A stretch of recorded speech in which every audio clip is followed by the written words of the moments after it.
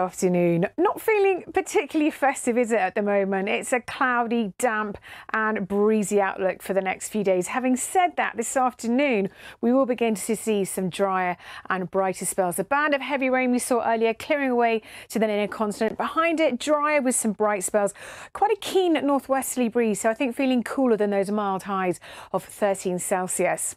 Overnight tonight, again, a brief respite. It's going to remain clear with dry spells forming, and actually a much colder night than of recent nights, with lows down to around 2, maybe 3 Celsius, and we could see the odd patch of frost forming in more sheltered rural spots. So this means for tomorrow morning it's going to be a dry start to the day and then some glimpses of sunshine, but I'm afraid to say a short-lived affair. Not long until we see the next frontal system piling in, bringing outbreaks of light patchy rain once again. So another damp and murky afternoon tomorrow afternoon with highs of 11 Celsius.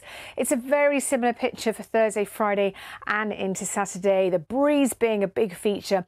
By Christmas Eve on Sunday, things beginning to just calm down a little bit, and for Christmas Day looking cooler and more settled. Have a good afternoon. Bye bye.